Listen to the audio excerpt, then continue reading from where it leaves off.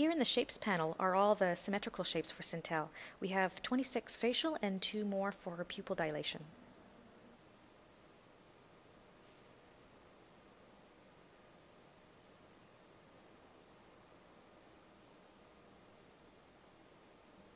While working on facial shapes, I found that working with textured solid shading enabled, which is in the property shelf under display, made it much nicer to work with.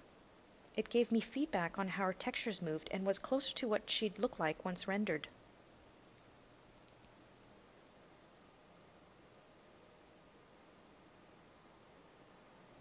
Once the jaw and eyelids are rigged and weighted, the first thing I do is open the jaw to check and clean up the geometry inside the mouth. After that, I start creating a series of isolated shapes in full symmetrical form using X Mirror tool. I start with proportional editing and then move on to editing individual vertex for final polishing. I like to work in symmetry because it gives me the full effect of each shape. In the next section, you'll see how I break up the shapes to create asymmetry.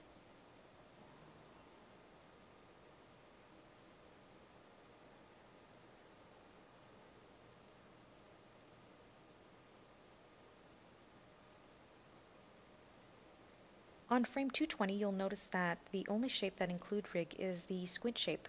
To create the shape, I first placed the eyelid rig and then built my squint shape around it.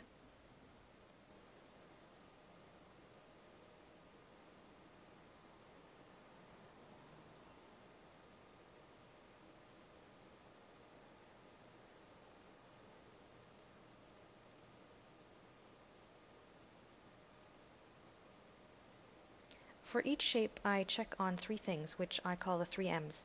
First, motion. I scrub between default to shape at all angles, ensuring everything moves naturally. Second, mixing. Since the goal is to create shapes that are mixable, I mix the one I'm currently working on with other shapes, and that ensures that they blend well together. Third, mouth open. For all mouth shapes, I open the jaw and make sure that each shape is smooth inside the mouth and against the teeth. These shapes might not look like much now, and that's because they're meant to be combined together. This layering method allows animators more flexibility to build more complex facial expression.